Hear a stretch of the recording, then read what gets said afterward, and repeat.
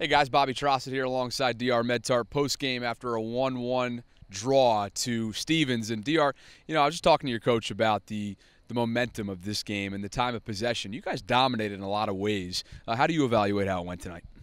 Well, we came off a tough one at St. Mary's last week, but we've just been training hard all week, working on quick plays in the middle of the field, spreading it wide, and we did have a good amount of possession tonight. And I think it's due to our coaching staff. Good training sessions all week, and we brought it tonight. Let's go back to late in the second half. Free kick opportunity for Stevens. Big defensive stand. I mean, I think there was 30 seconds left. Take me inside the huddle there. Just telling our guys, we gotta hold them to this one goal, and we gotta, try to get a stop so we can eventually break out of this and try to get into OT and then put it away in OT. I think you had the one. I think it was in the first. Correct me if I'm wrong. It was the first overtime period. It went off that crossbar right there. Yeah. Take me through that one. It was a heartbreaker, huh?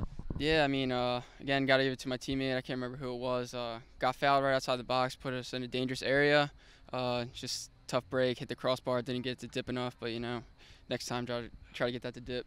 Crazy part of the game. We would have been talking about a 2-1 win in sudden death overtime, but nonetheless.